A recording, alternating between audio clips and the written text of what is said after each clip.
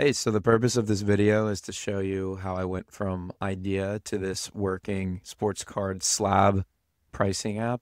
And I did this in 2 hours one night. So I just wanted to show how the app works because people are curious and how I built it with Replit. Basically, the idea of the app is you can scan any kind of sports card that's been graded and get a quick price comparison in eBay.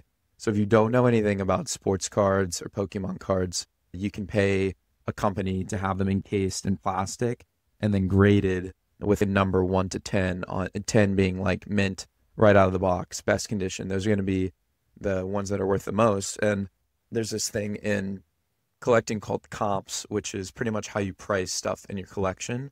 And it can vary. There's all sorts of sites where you can go look at prices. So this is price charting, and this is like my little collection right here. And you can look at individual cards, what they're worth over time. And this one mostly pulls from eBay. And then PSA Cards itself has a tool in here where you can also see recent eBay sales. So eBay is the source of truth in collecting, even though there's other marketplaces to sell them on.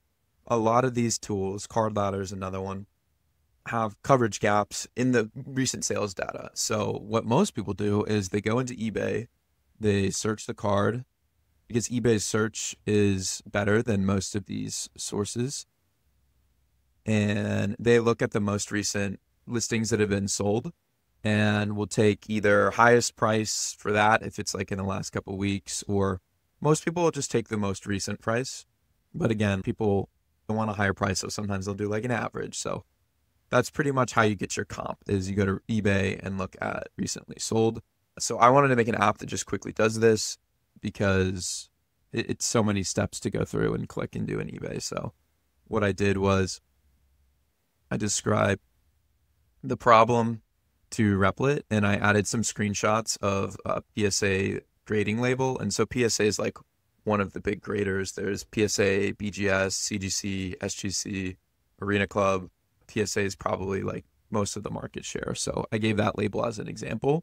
And so now the problem basically is, can we identify the card, pull the information from the label, and then query it on eBay?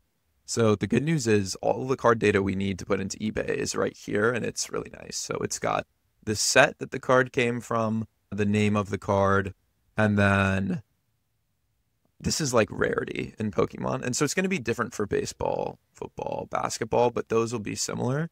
And then it has the grade over here, this 5 and this 10, and then the card number too. So there's each little card has a serial number somewhere, like in the bottom right or bottom left, that makes it identifiable in its set.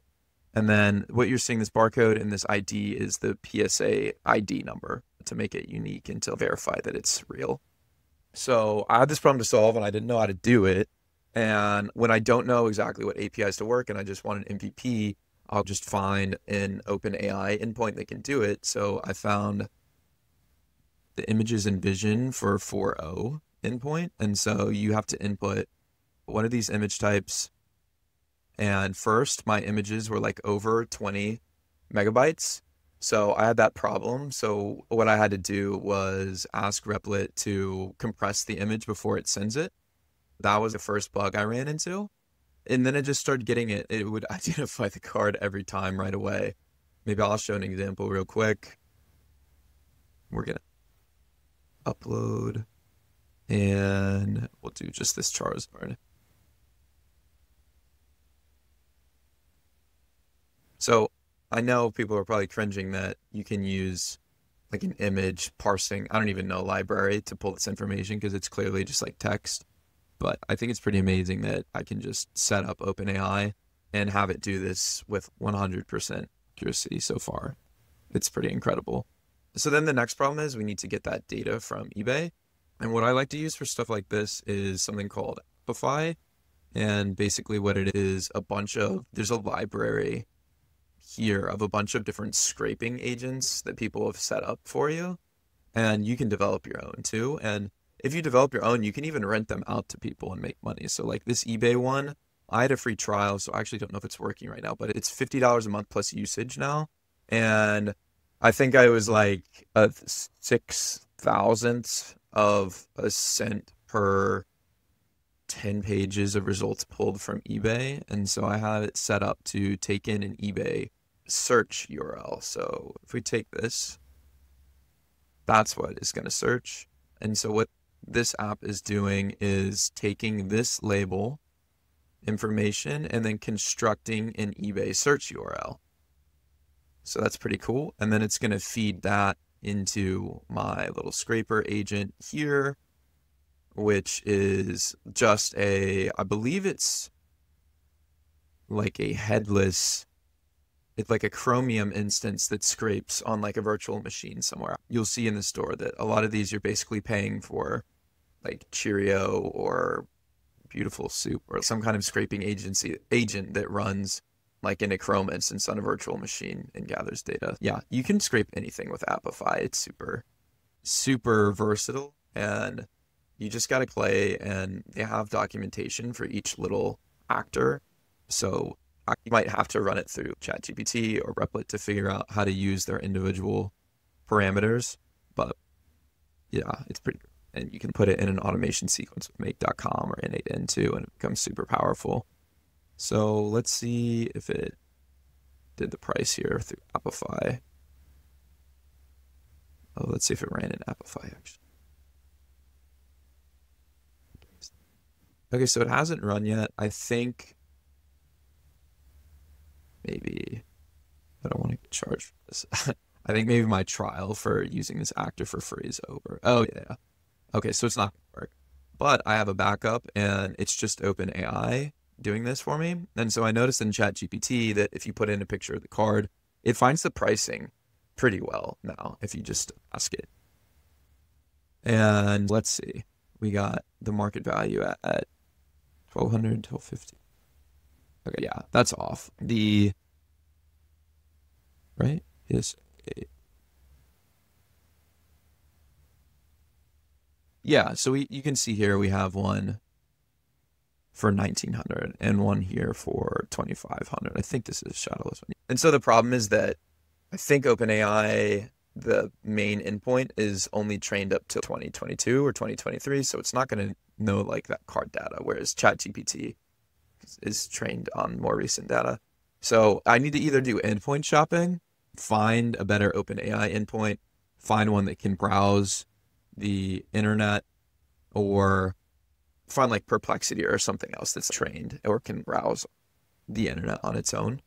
But really what the real solution is going to be is aggregate all of this. So like maybe I'll take in the OpenAI data if I find a better endpoint, but I would pay for this price charting API and pull what they've scraped from eBay, and then Card Ladder and pull what they've scraped from eBay. And then I don't know if PSA has one, but you get the point. I'm going to pull in the data from all these places and then maybe deduplicate it, see which auctions are in more than one API and say, okay, that sounds like that's the right price then. And then maybe have AI even look at the prices a little and parse them to see what looks right. At the end of the day, the problem is that everyone is going to list their cards. Their title is going to be different. It's not going to be perfect and match the label. So I may have to have the app do a couple different search permutations for the card to find it.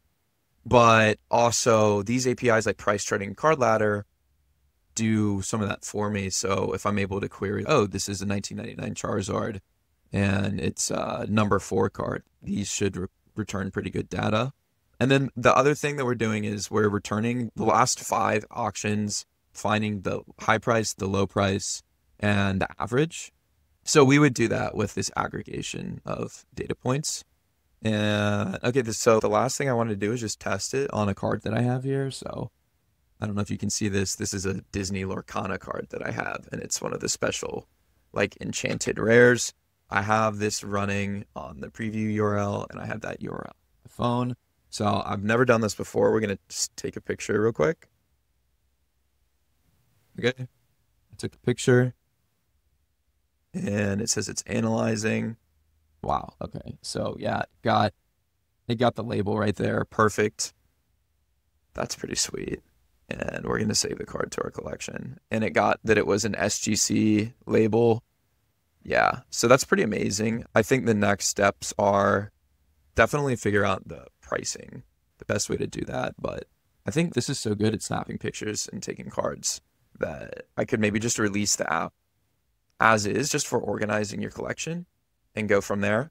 The unknowns are how to best do that on the App Store. Am I going to be able to charge a subscription? Am I going to be able to have users? Like, I've heard sometimes it's best just to not have a big user database and just have that as the code that does it. I got to figure out the best way to deploy it to the App Store so that they're going to let me monetize it. Like, I've also heard you're supposed to deploy apps without monetization so they get approved, and then see if you can hot patch those. And you shouldn't be working around the App Store, right? Like, usually if you're doing stuff above board, it should work, but I've just heard there's lots of little quirks. And I believe, okay, so this isn't an Expo app, so I'm also going to have to figure out how to port this code to Flutter or whatever I need to get it on iOS store. Yeah, so it's pretty cool that I was able to do this in just 2 hours with Replit. Shout out Replit. Use my referral code. If you want to learn how to build apps, you can go to my Twitter, and I have a link in my bio for the strategy call and how to learn my process. And of course, I have my agency's Stupid Simple Apps. Yeah, that MF subscribe button. Let me know what you guys are working on. If you're interested in this app specifically, in testing it, then DM me, comment on this. I'd love to have you test it. If you're interested in just learning about these apps, maybe I'll add you. I'll just have a newsletter list for beta testers. It would be a cool way for you to work with me and learn how this app development process goes. So if you want to throw your hat in the ring, I could definitely use some feedback on testing. Yeah, that's it. Peace.